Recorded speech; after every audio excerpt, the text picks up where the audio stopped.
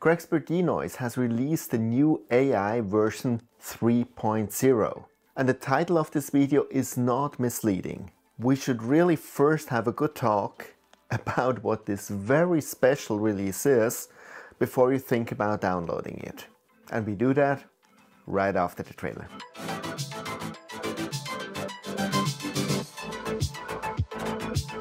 Hey, this is View into Space. I'm Sascha from Switzerland, so grüezi miteinander and thanks for watching my channel.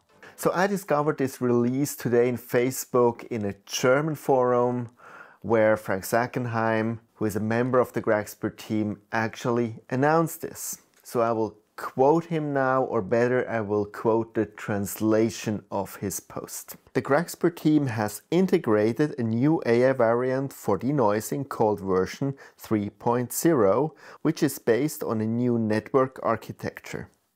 The AI is significantly slower than version 2.0 and requires computing power.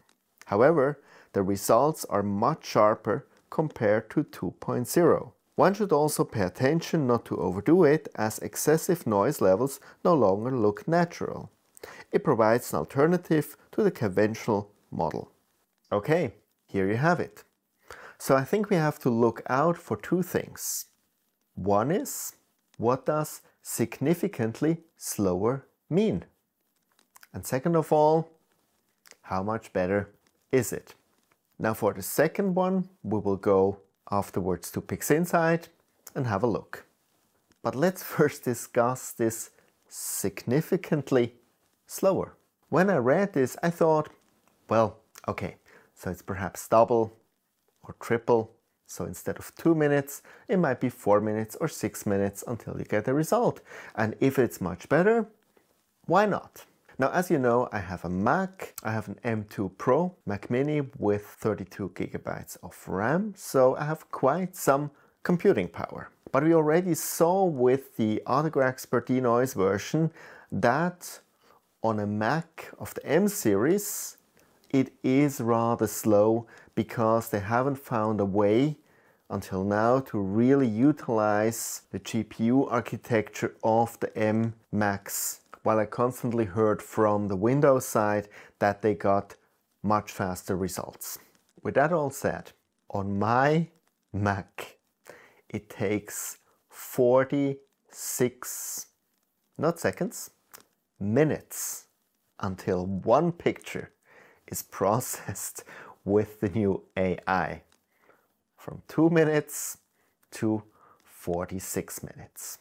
I read from others who had a Mac M1 where it took 20 minutes, might also be a different resolution and so on, but it's huge numbers. Now I trust that for Windows PCs it goes much faster.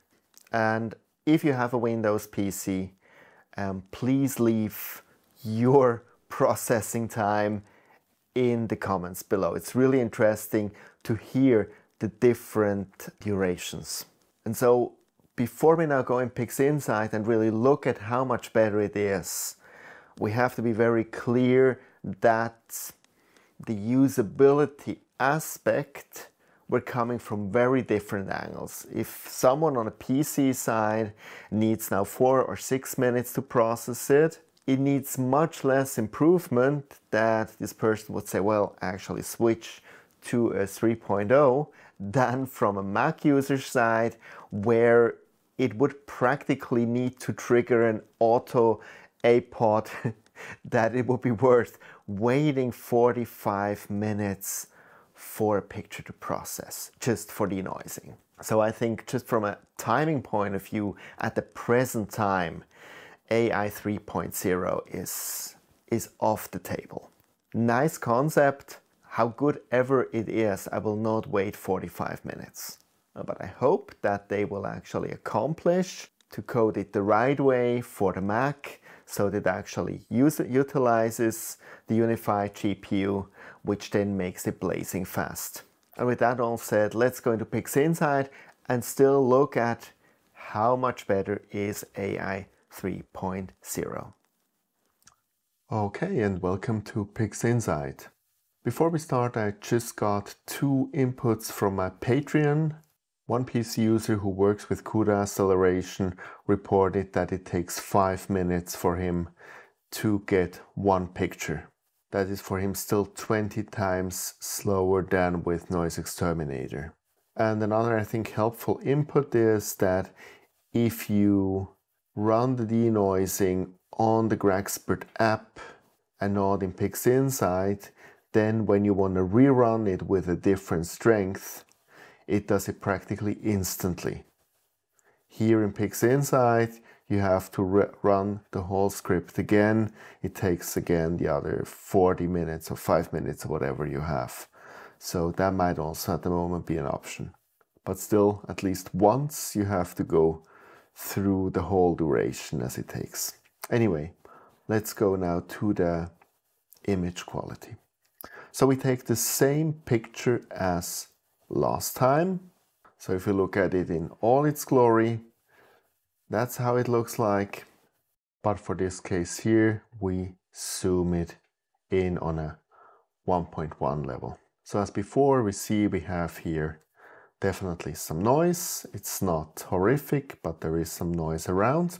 Here is the GraXpert script in PixInsight. One nice feature that I actually found is this noise evaluation here. When you press it, it starts a noise evaluation script and you get a nice reporting back how much noise you actually have, which might also help you then to change the strength. When it comes to the strength in the default mode, it's at 1. So full blast, which is obviously way too strong for most cases, and that's also I've seen in the warning of Frank. So here we have to go down. The question is how much? And that is what I want to show you now, because here this denoising one, this is with the AI 2.0. So that is our best picture as we had it last time. And now I did run my first picture here with an estimate of 60%. That's what I did because I thought, you know, there's still some noise around. 60 might be about okay. So let's now toggle this. And the difference is absolutely striking. But I don't know in a good or in a bad way. First of all, there is no noise anymore. Not a bit. The noise is just gone. And that's the good news.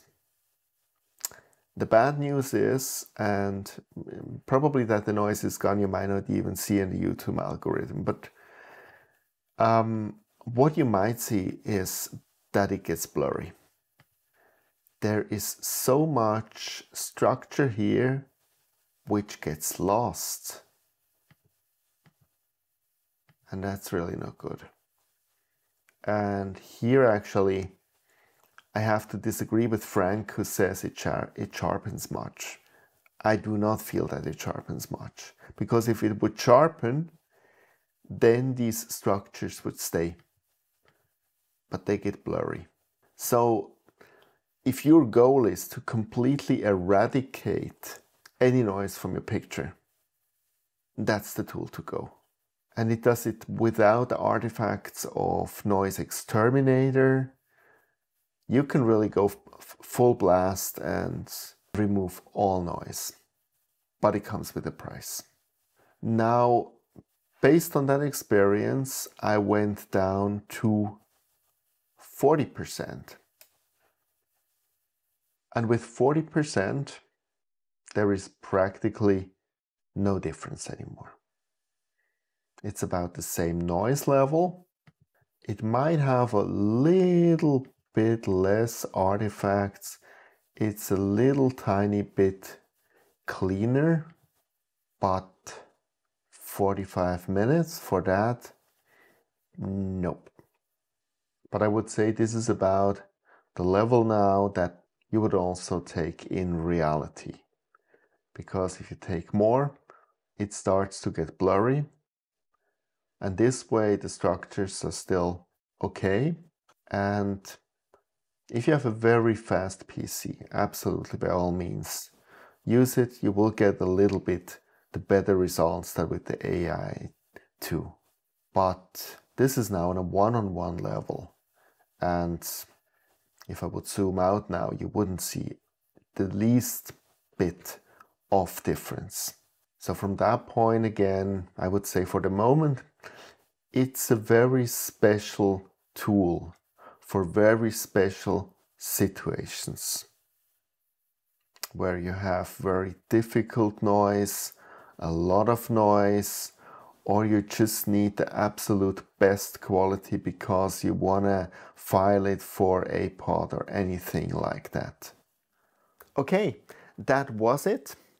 I think my verdict I already told you before we went into PixInsight, but I think for you, given on which operating system you are, given what your needs are, you might think differently. But at least I could show you what this AI 3.0 is all about. So see you next time and clear skies.